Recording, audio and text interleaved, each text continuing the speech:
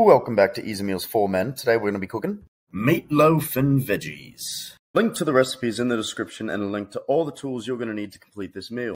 Our ingredients for today are beef, breadcrumbs, 1 egg, some milk, onion, garlic, oregano, potatoes, carrots, olive oil, and salt and pepper. Now be sure to like and subscribe for more easy meals like this one. Step 1. Preheat your oven. Step 2. In a large bowl, mix together your beef, breadcrumbs, 1 egg, some milk, onion, garlic, oregano, and salt and pepper. Then form the mixture into a loaf and place in a baking dish. Step 3. After they've been washed and diced, mix together your potatoes, carrots, olive oil, and salt and pepper. And place them around the meatloaf in the baking dish.